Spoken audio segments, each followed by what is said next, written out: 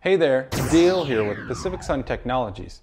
Now before I get into the video, I want to wish our viewers a happy belated Thanksgiving. I hope all of you had a safe and fun time with your friends and family, and for those of you that didn't get to do anything this year, well, guess what? In 2021, hopefully you'll be able to make it up. Now, let's get into the topic of today's video. So for those of you that haven't been following, I put together two other videos that highlight the best home battery backup option on the market. In part one of the video series, we had 4 DC coupled batteries face off with qcells, qhome, ESS taking the win. In part 2 of the video series, we had 4 AC coupled batteries face off with SMA America Sunny Boy storage with the BYD B-Box 10H battery taking the win. In this final video, we'll be putting these two batteries against each other and against the very popular Tesla Powerwall 2. I've opted to include the Powerwall to show you that there are other options that are as good or maybe even better than the Powerwall, depending on what you're looking for from a solar plus battery backup solution. Is it time of use, self-consumption, backup only, or a combination of the three? Either way, after this video, you'll have a better idea of which option is best for you, and you'll be able to request a hassle-free quote from us by using the link in the description below. Yeah, you didn't think I was gonna just let this one slide without requesting for a free quote. So hit us up if you're in Southern California by using that link in the description below.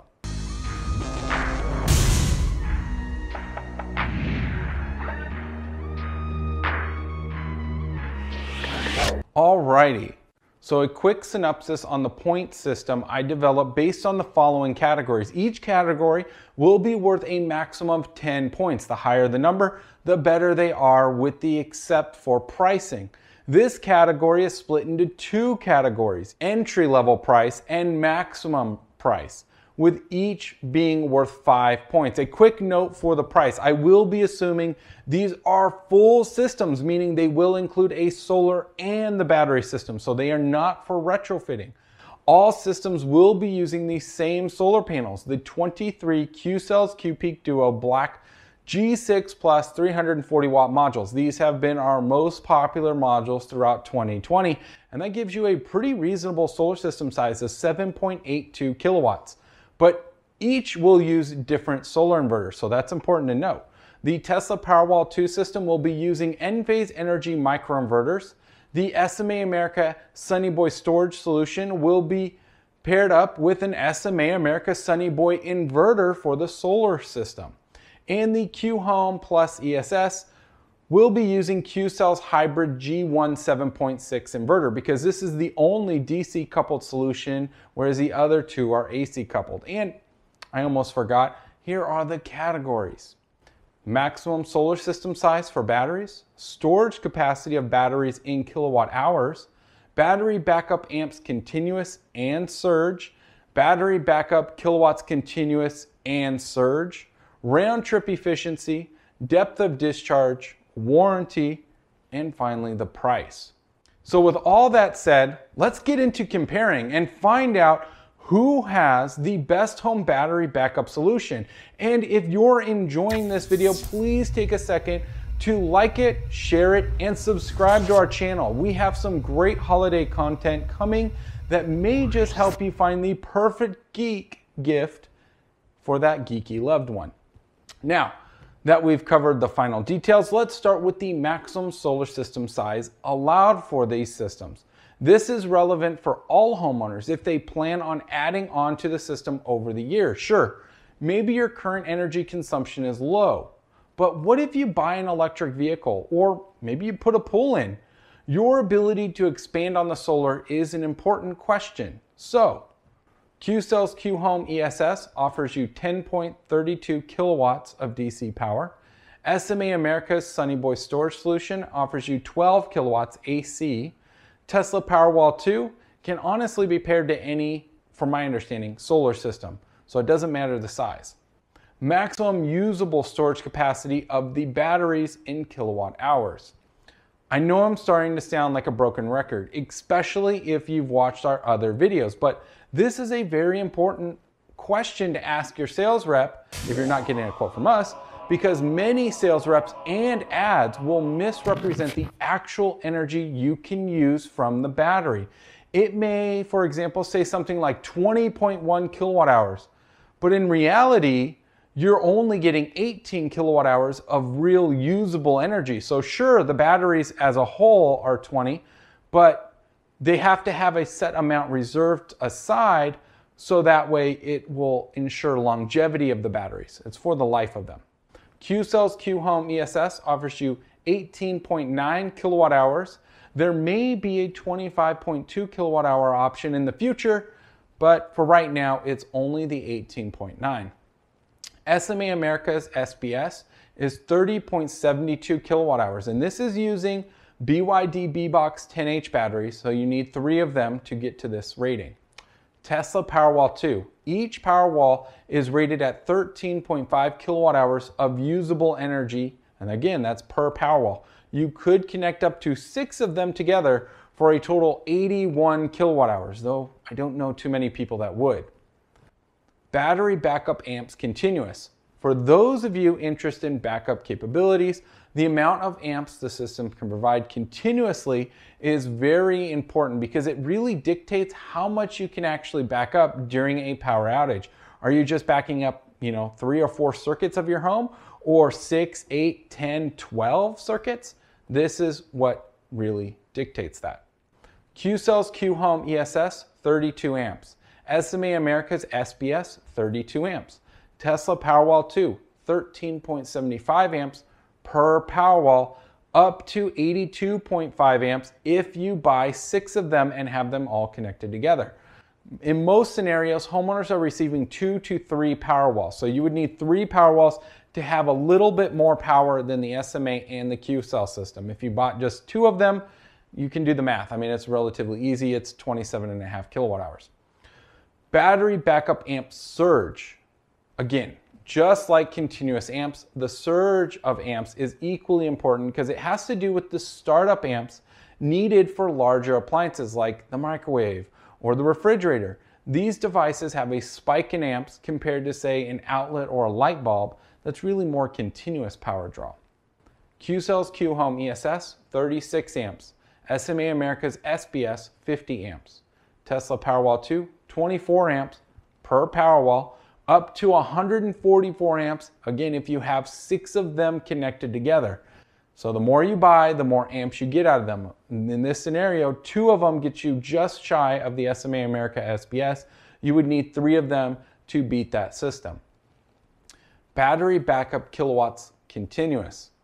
The amps and kilowatts continuous go hand in hand, and it's better to look at this in terms of watts rather than kilowatts because that's how many of the devices around your home are actually rated. Like an LED light bulb, when you look at the top of it, it might say 8 watts. Or the toaster oven might have a rating of 1500 watts. So look at this in watts, and it'll be much easier to understand the value of the system. qcells qhome ESS, 7,500 watts. SMA America SBS, 6,000 watts. Tesla Powerwall 2, 3,300 watts per Powerwall, up to 15,360 watts if 6 of them are connected together. Battery backup kilowatt surge. This follows the surge in amps. When these larger devices spike, they need power to operate, and that's where the surge in watts comes into play. It's worth noting that most surges are rated for less than 30 seconds because that's usually how long the device actually needs the surge in watts and amps before it goes back to a continuous power rating. qcells qhome ESS, 8,360 watts. SMA America SBS, 9,300 watts. The Tesla Powerwall 2, 5,800 watts per Powerwall, up to 34,800 watts if 6 of them are connected together. Round trip efficiency. So this is a unique category that many people can easily overlook. not realizing that over time, this efficiency rating is literally costing them a significant amount of energy. Not money, I mean, it does cost you money, but it's really costing you energy.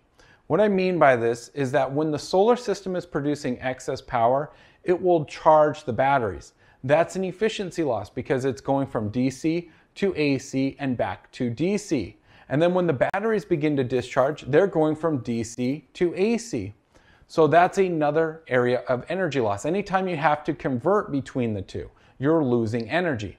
The best way to put it for you is for every 1 kilowatt hour energy you put in, you're getting a smaller percentage of it back, say 90%. qcells qhome ESS is 96.5%. It is worth noting that this system will be a higher efficiency rating than SMA and Tesla because it's DC coupled. That means the DC power from the solar system goes directly to the DC batteries. There's no conversion for that. And then no matter what, the inverter only converts the energy one time. SMA America SBS, it's 95.3% according to their spec sheets. I have not been able to, I find it to be a very high efficiency rating for round trip, but from all the documentation from BYD and SMA, it is one of the best out there on the market. Tesla Powerwall 2, 90%. This is pretty standard for most AC coupled systems. Depth of discharge.